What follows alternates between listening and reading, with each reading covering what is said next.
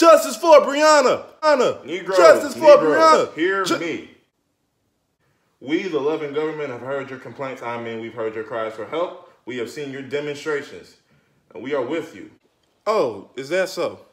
Indeed, random African-American male. So, we have enacted Breonna's Law, which has put a ban on no-knock warrants by police officers. That's cool, that's cool.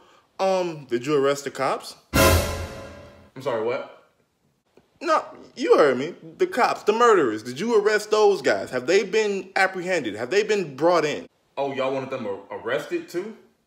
Did we want... Okay, so let me make sure I'm understanding what you're telling me correctly.